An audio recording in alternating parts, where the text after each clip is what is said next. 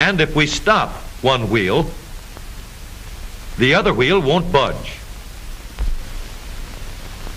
Let's put this bar on a pivot so that it can swing in either direction.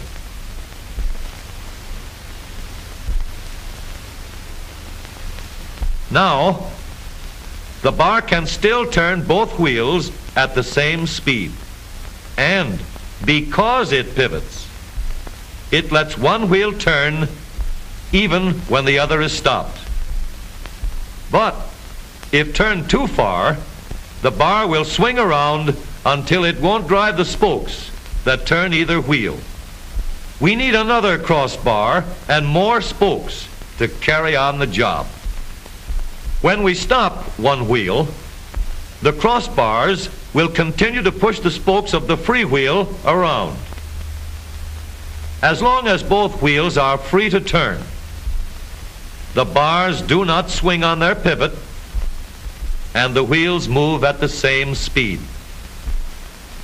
Now we have the working principles of a differential.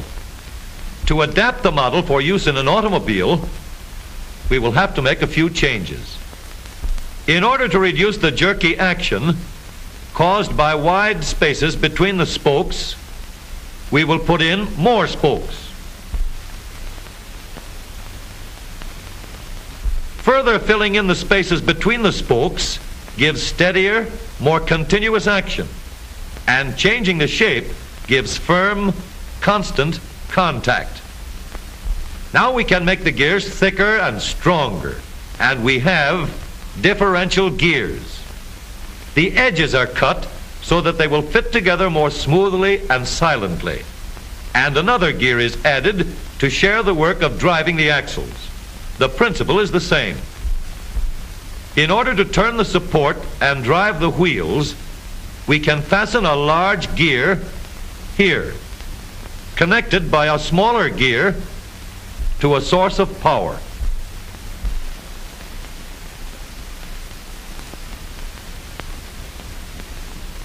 Notice that the power is connected to the differential at the center line.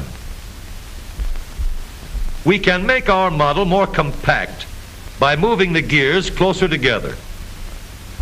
When we put our differential in an automobile, we have to leave room for the drive shaft, which carries the power from the engine.